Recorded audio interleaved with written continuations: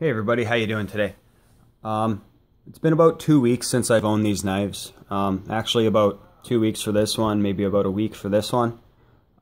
Since I've owned both these, I've been carrying the black G10 version of the Spyderco Paramilitary the most.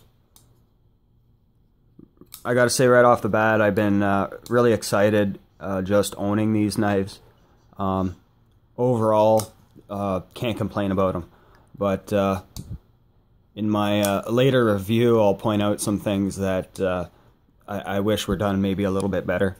But for today's purposes, I'll be using this black G10 version for my testing. I'm just going to go through some minor tests here, nothing drastic. Cutting up some cardboard, some plastic straps, some speaker wire, slicing up some pop cans and some pop bottles, that sort of stuff. So after all that's done, I'm going to take this outside and see what it could do as a sort of maybe minor bushcraft knife. So just getting right into it. Like I said, I've been using this knife and have not touched it up since I got it. So this is the basic factory edge and how it's been wearing with use. And it's been wearing really good. It still slices phone book paper really easily and really cleanly.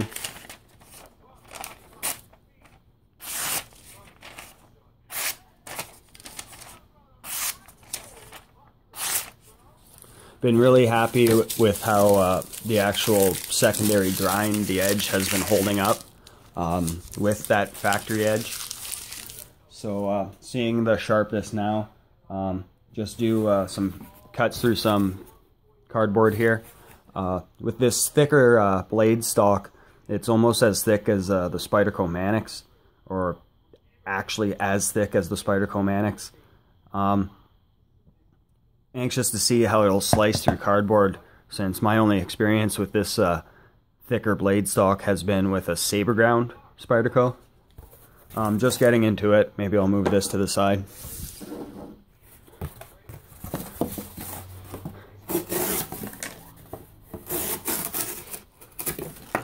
Makes real easy cuts in cardboard.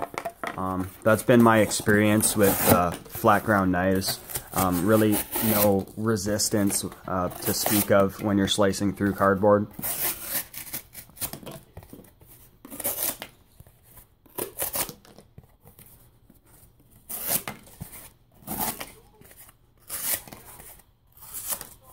The factory edge when I got this was maybe a little bit toothier than most would like, but it's sort of how I like to keep my knives.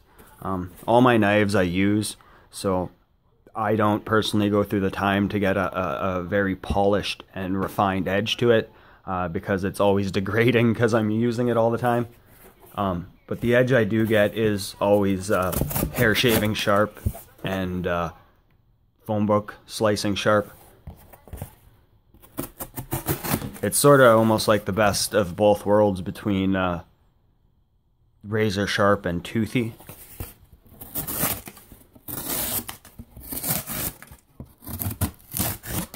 You could see there through that cut that it bunched up. I mention this all the time with Spyderco knives.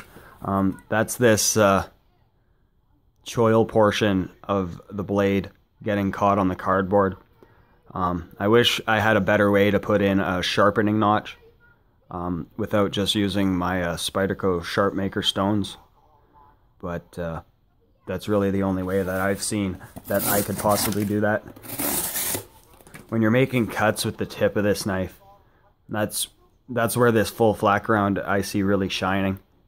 You can see how it tapers there from right around this portion forward. It's almost the same thickness as the full blade stock, but up near the tip is where you get your least resistance through slicing. This knife is comfortable in hand. That's not coming to a surprise to anyone. Spyderco knives are some of the most comfortable in hand knives. No hot spots. No hot spots from the pocket clip. I have brought this outside once when I went on a walk with my girlfriend, and just stopped for a little bit and carved on some, I think it was pine or juniper, one of the two, just on a little stick about half an inch in diameter, just to see with that harder use how the ergonomics of this handle would hold up, and it was very good.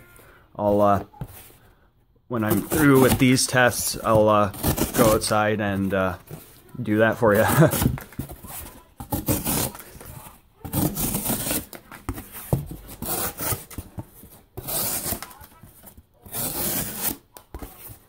Just amazed.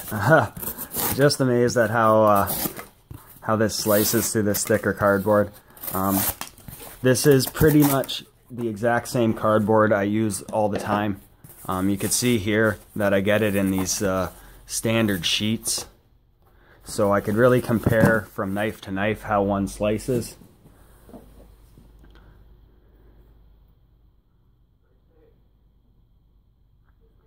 So after I think that was 2 sheets, I didn't count cuts, so I don't know how many cuts that was. You can see still slices phone book paper.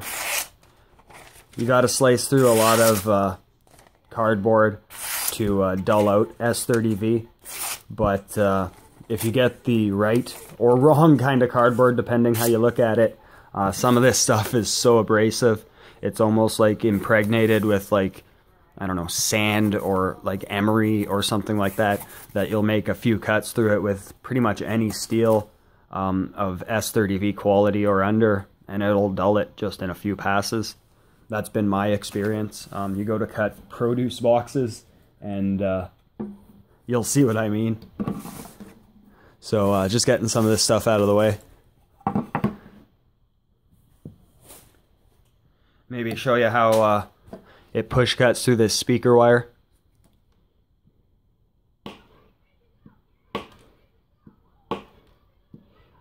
This I like to do because it tests the very edge of the knife and basically tests the leanness of the grind. If this knife wasn't heat treated right and it had like a very lean grind to it, it would chip out just from this minor use, just because the heat treat wouldn't be right on. So when I'm doing these sort of push cuts with this copper wire, I'm usually focusing on one portion of the blade just to see if I could sort of maybe force that to happen, if it's going to. If the heat treat on this is right, it's not going to happen no matter how long I do this for. So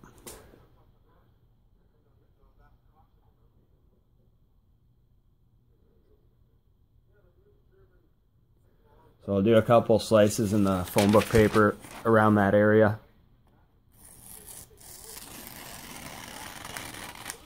And you can see there's really no indication of rolling, chipping, flattening. It seems to me, and I've heard this from a few other people, that it seems like Spyderco might run their S30V on the Paramilitary a little harder than most of their knives.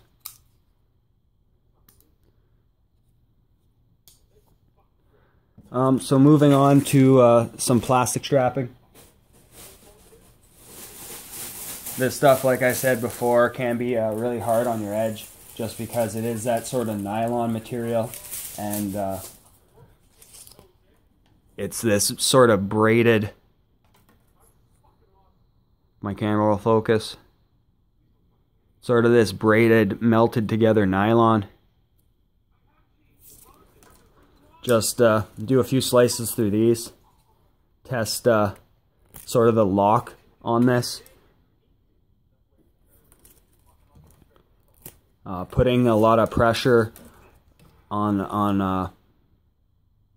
the blade stop, see if the lock moves over at all.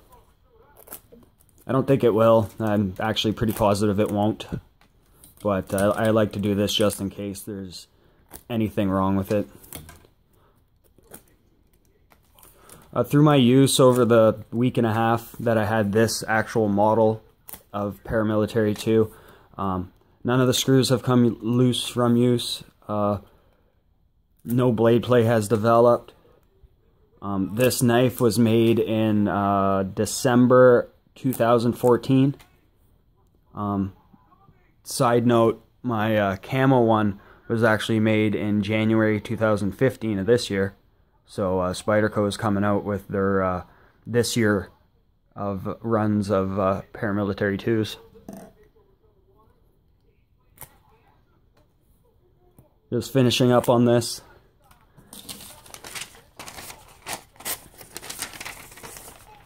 If you could hear in the background a little noise, today's the first day of the new season of Trailer Park Boys, Season 9 coming out.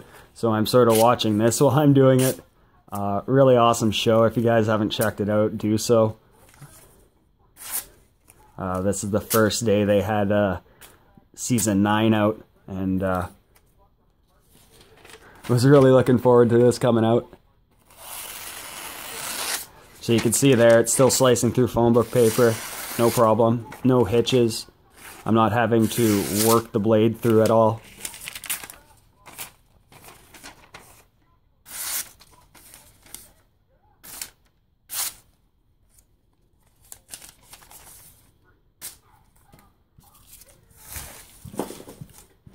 So something that a knife has to be sharp for and have a decent geometry for is push cutting.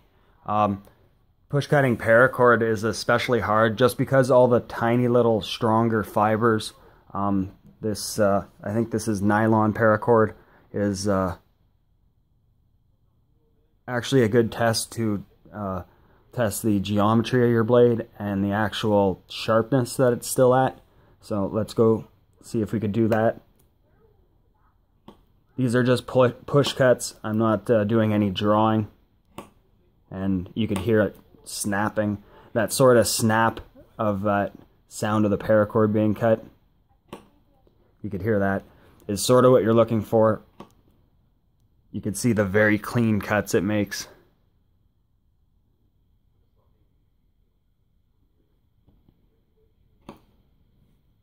Maybe trying some draw cuts, testing the ergonomics. One thing I have to say though, with the Paramilitary and also the Mannix, the jimping, if you're putting a lot of force on it, can wear away at your thumb a bit. It's not painful, but over an extended use, I wouldn't call it ideal either. But for this sort of use, it's absolutely perfect. So you can see there, it's push cutting, no problem. Let's try some more draw cuts.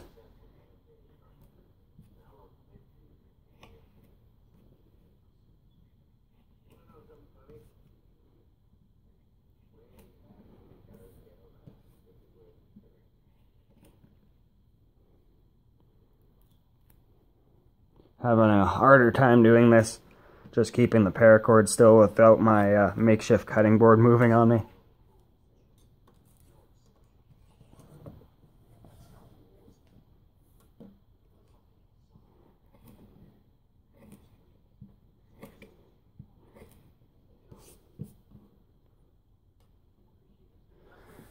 And usually for, well, most of my knives, at least ones that I don't have a certain personal connection to, we'll say, I'll use for pretty much anything I can. One thing I've often used my knives for is to cut through these sort of plastic bottles. It's harder on your edge because it tends to want to roll. It's not going to chip in this plastic, but it tests, once again, the edge geometry. Just put some slices into this.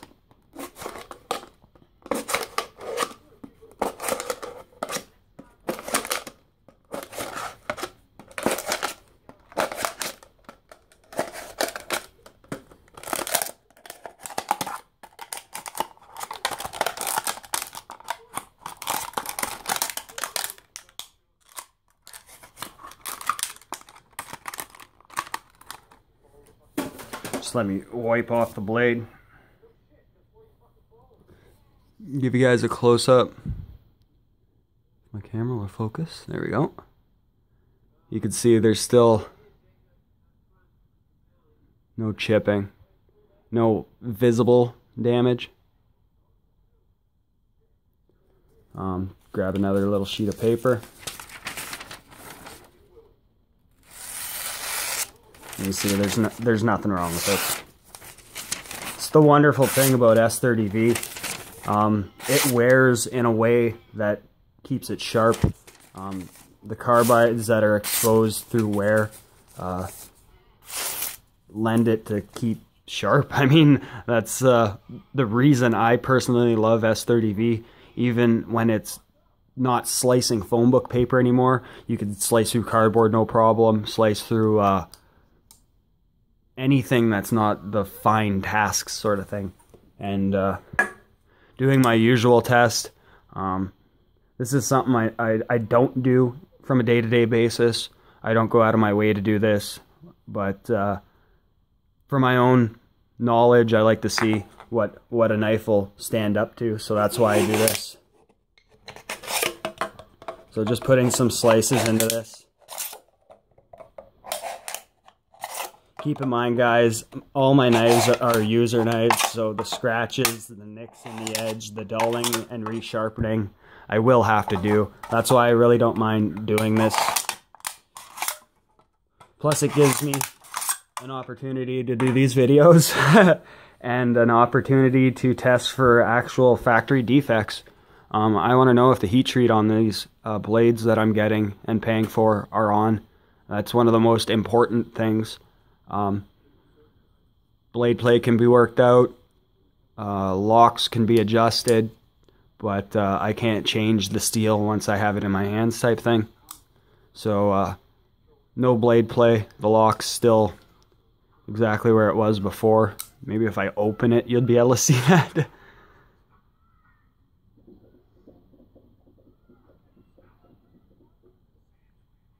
And the action hasn't changed at all. It still requires that little wiggle to get it to drop freely. But testing for sharpness after those slices through the pop can. Don't really expect anything, but we'll see, right?